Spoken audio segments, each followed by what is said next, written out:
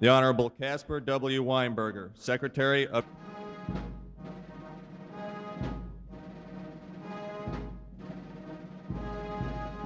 Ladies and gentlemen, the President of the United States.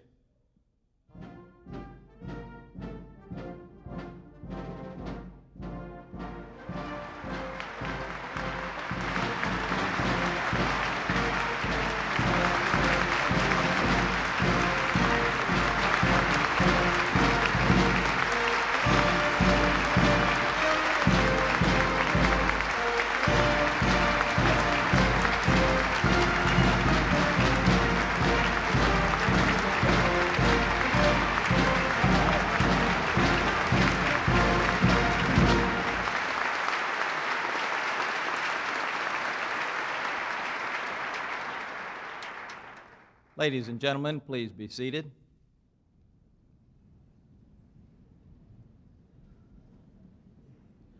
This time it is my privilege to introduce the Secretary of Defense. Self-confidence, President Reagan has kept aggressors at bay and has nurtured the cause of freedom all over the world. Under his leadership, America is once again a beacon of strength and hope. And the President's presence here today, which we deeply appreciate, sir, exemplifies his steadfast commitment to the nation's uniformed services. President Reagan embodies the American spirit that inspires you young doctors and other idealists like you to serve your fellow citizens and to work toward a better life for us all. Ladies and gentlemen, our Commander-in-Chief, the President of the United States.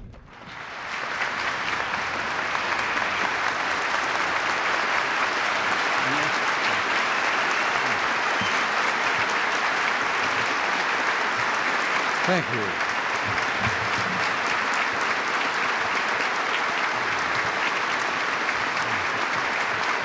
Thank you very much.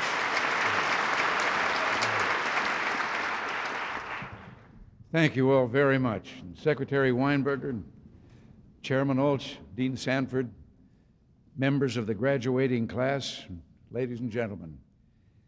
I must tell you before I start how relieved I was when Dean Sanford told me that I was going to walk on after the procession. I thought that I was going to come in with the dean, and with his reputation, I'd been afraid that the good news was that we might perch on the backstage rafters and rappel in, and the bad news that we'd jump from 10,000 feet. But it's a pleasure to be here to welcome you, the graduates of the West Point, Annapolis, and Colorado Springs for physicians, into your new profession as military and public health service doctors.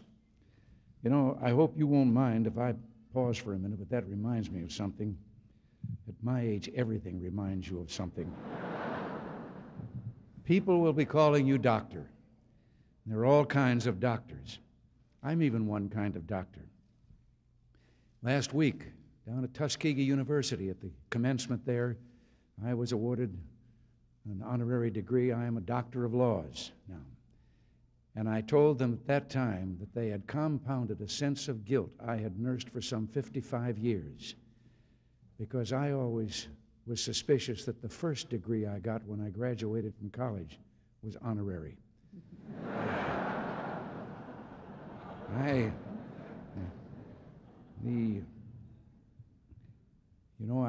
I was devoted to some other activities such as football and swimming and campus dramatics, and I've often wondered since if I'd spent more time and worked harder as a student, how far I might have gone.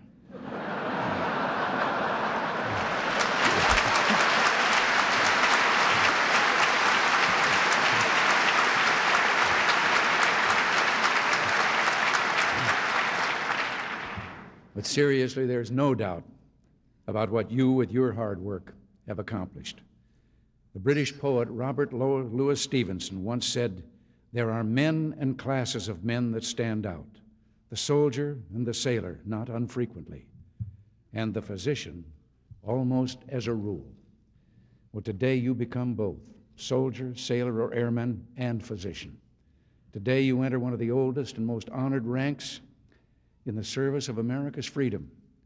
Today you take up the flag once carried by men like Army Major Walter Reed, Rear Admiral Edward Stitt, Air Force Major General Harry Armstrong, and Public Health Service Surgeon Joseph Goldberger. Yes, ever since the Continental Congress established the Army and Navy Medical Services in 1775, patriots like these men and women, and like you, have carried their powers of healing onto the battlefields, into swamps and deserts and mountains and plains all around the world. Their accomplishments reach into almost every area of medicine.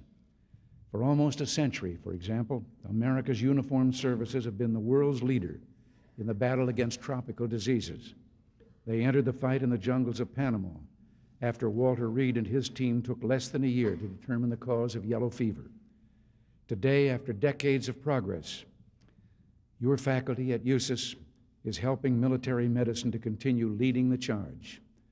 It is testing new vaccines for malaria, as well as for adult dysentery, a major tropical killer. In field after field, America's doctors in uniform have pushed forward the battle lines of medical treatment, even while under fire. Military physicians developed the use of massive blood transfusions in treating shock and trauma. They pioneered burn research and treatment. They found how man could live at higher and higher altitudes and finally in outer space itself. And again, of course, your faculty continues the tradition, leading in such areas as research on vascular surgery and reconstruction, the development of treatments for lacerated eyes, and in developing computer graphic tools for medical teaching and research.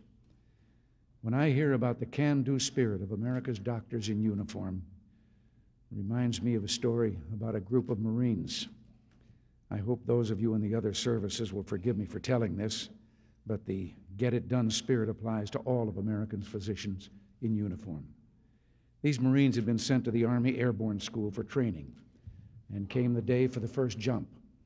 Training officer told them the planes would come in at 1,500 feet. They would jump from the plane, hit the ground, and move south. The Marines seemed a little disturbed by this, and they went into a huddle. Then one of them, as a spokesman for the group, went to the officer and asked, couldn't the plane come in at 500 feet instead of 1,500? The officer explained that if they took the plane in too low, it wouldn't give them time for the parachutes to open. And he said, oh, you mean we're wearing parachutes?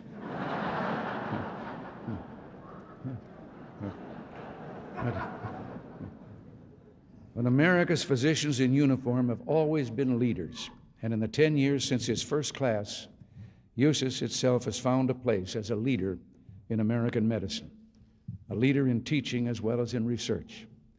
As students, you went through one of the most rigorous programs in the country. You took 640 hours of training in military medicine on top of your standard curriculum.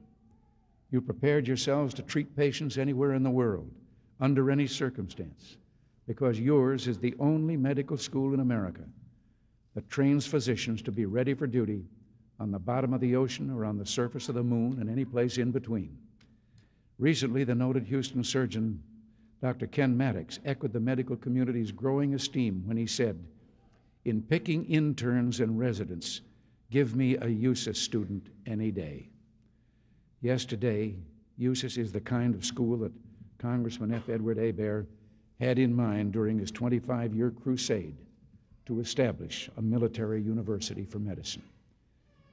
It's helping our military become, in medicine as in so many areas, the best it's ever been. You know, among the most gratifying parts of my job is visiting our Army, Navy, and Air Force bases around the world. Time and again, I've been told that our young recruits are the best we've ever had, the best educated, the most dedicated, and I've seen it for myself.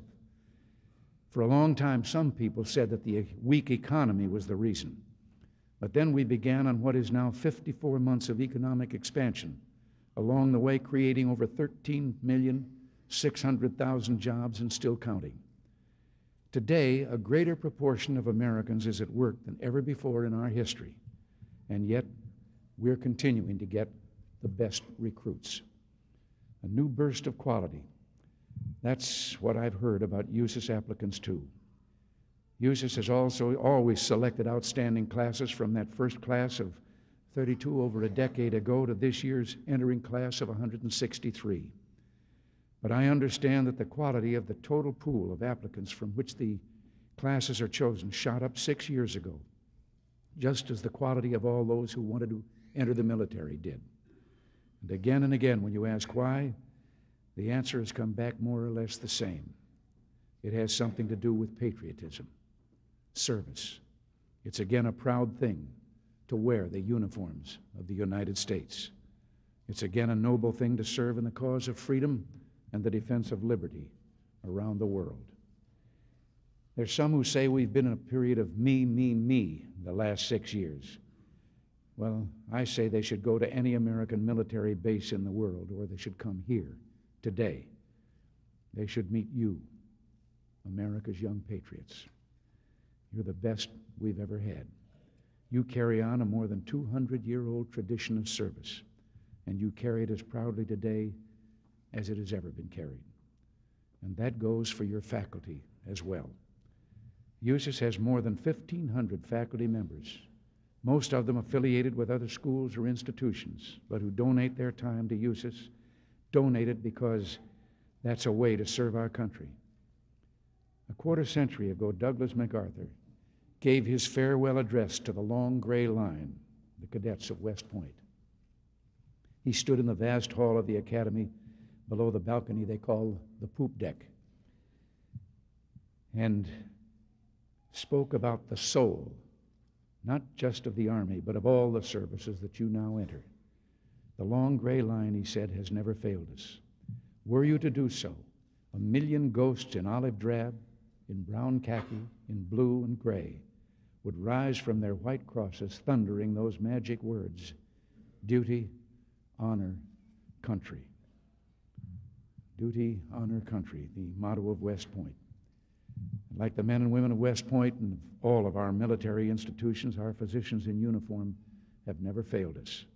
They've been ready when called, ready for hardship and sacrifice, for adventure and exploration, ready to extend the hand of compassion and healing care, ready if called to give the last full measure of their devotion. And you now join that company.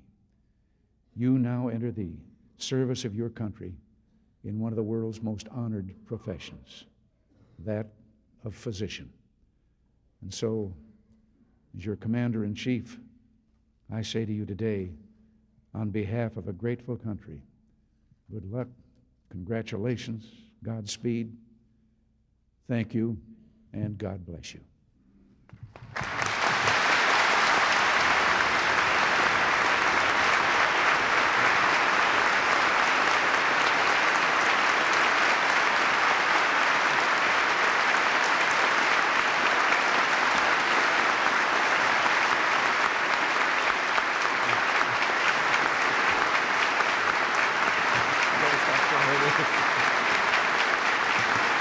Mr. President,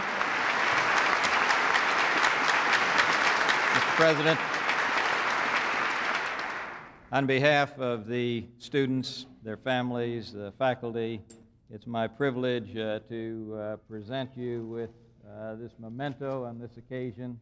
We thank you very much for those stirring words, sir. Well, thank you. Thank you very much.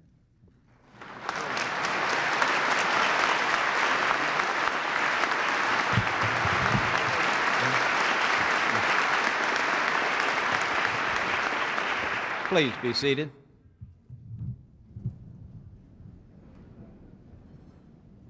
Ladies and gentlemen, it is now my honor to ask the President if he will present the university's major awards for 1987. These are awards in recognition of exceptional performance and contributions.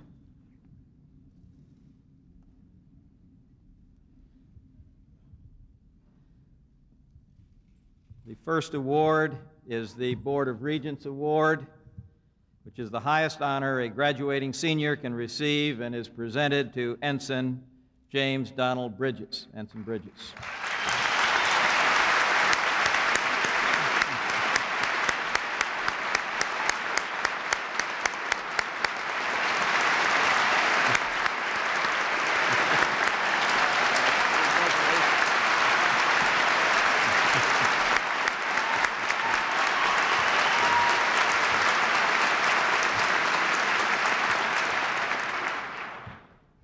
The Association of Military Surgeons Award is presented to Lieutenant Kevin Hall, Class President, in recognition of his highest qualities of leadership and university involvement. Lieutenant Hall.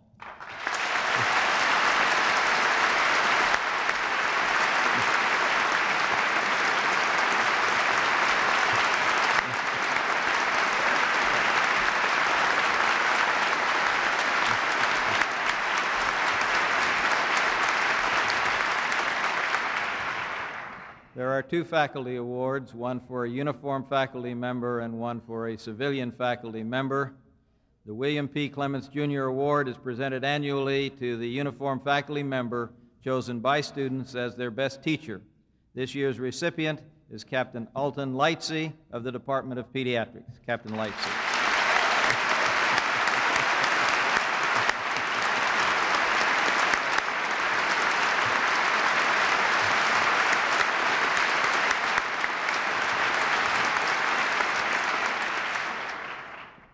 The recipient of this year's Outstanding Civilian Educator Award, again based upon student recommendation, is Dr. Gregory Mueller of the Department of Physiology. Dr. Mueller.